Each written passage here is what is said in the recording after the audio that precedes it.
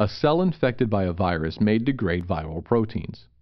Class I MHC proteins bind bits of viral protein and transport them to the cell's surface for display. A cell displaying such foreign antigens on its MHC proteins is called an antigen-presenting cell. A cytotoxic T cell, or killer T cell, can bind the displayed antigen if the T cell has surface T cell receptors that correspond to a specific antigenic determinant on the displayed antigen. Once the T cell has docked, the antigen-presenting cell releases cytokines, chemical signals that activate the T cell. The activated T cell produces another cytokine and receptors for it.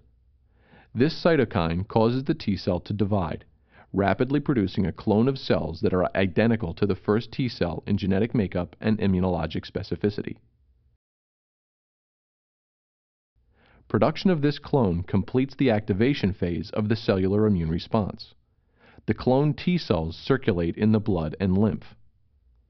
In the effector phase of the cellular immune response, activated cytotoxic T cells destroy virus-infected cells wherever they encounter them. The infected cells display viral antigen on their surfaces.